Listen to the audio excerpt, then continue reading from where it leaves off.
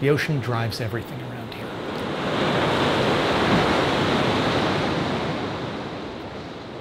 It's really striking that Los Angeles is so ocean-oriented, and yet there are so many people who never have the chance, never have the opportunity to make it to the ocean. These teachers work in the area, so the ocean's not that far away, but many of their students have never had the opportunity to go to the ocean. And in fact, some of the teachers had not gone to these beaches, even with their own families. And so one of the real hopes we have is that with this program, we lower those barriers of getting to the ocean.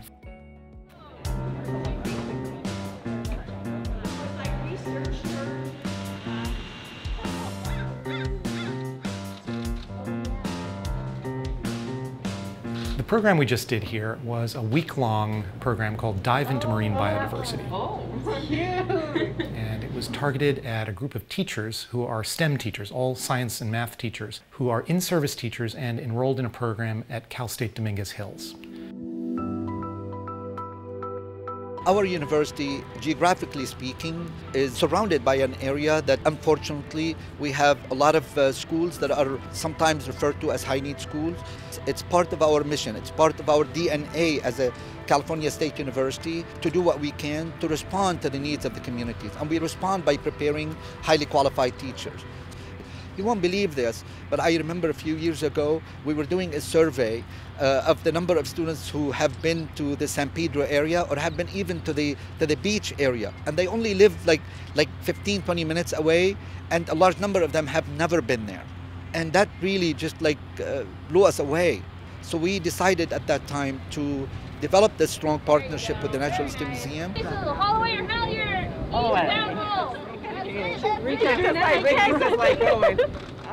I grew up in South Central, so super close around the area. Several students I know in my community, I've talked to so many. They're like, yeah, I don't go to the beach. I hate the beach, or I hate the ocean. Like, I know what they're going through, kind of. So I feel like that gives me an advantage, just connecting with them, with the low income, being Latinx, Hispanic, or just being female. It's like this on touch. I feel like as a first-year teacher, the more I educate myself, the more I get to educate my students. So I just felt like it would be an awesome experience for me. So because I live in the desert, the only thing we really see are coyotes. So it's completely different from being around the ocean.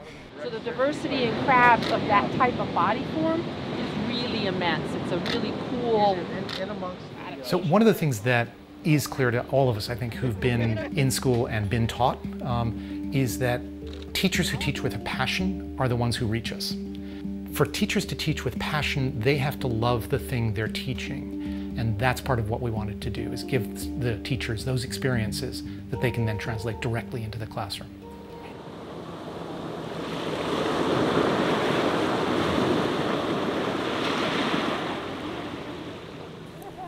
All right, my friends, we are in the rocky intertidal area.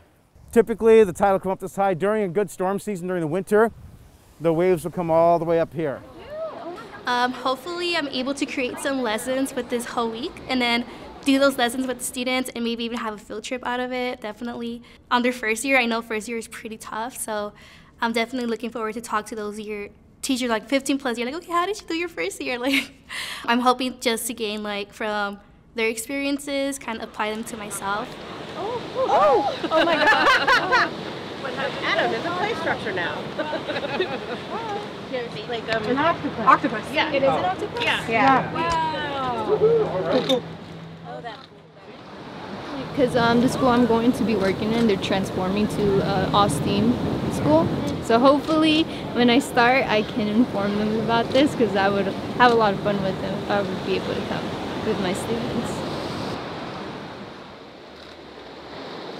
So after the year that we've had by just being indoors with COVID, having to learn on a computer, now that we have a chance, we want to bring the students back outdoors, do labs, be interactive, and bringing them out of their houses into nature, get back out here in life.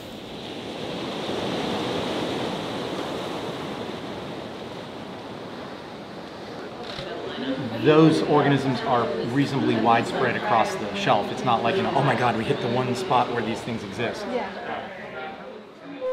One of the things they realized of like how many of these activities, how close the ocean is, that are available at low cost, no cost, and are accessible not only to them as teachers, but also to the families of their students.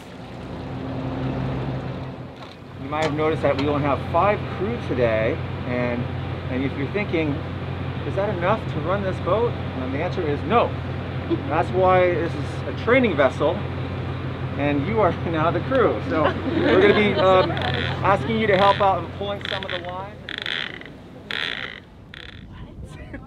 And you 3 are entering into different age groups and different subjects, and so has this sort of met your needs as far as what you can bring back to your kids? Yes, it expanded like the ideas that I've had for my students, and so I'm excited to just use some creativity and figure out ways to like incorporate this in my curriculum and just get my students out of the classroom and bring, professionals into the classroom. Right.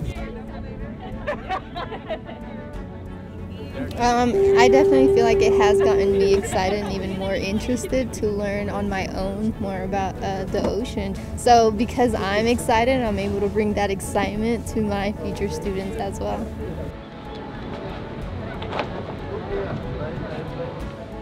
So just imagine 1 in 2 in Los Angeles County are of Latino or Hispanic origin, yet less than 1 in 10 in STEM field. So that should tell us something, right? Like, what aren't we doing?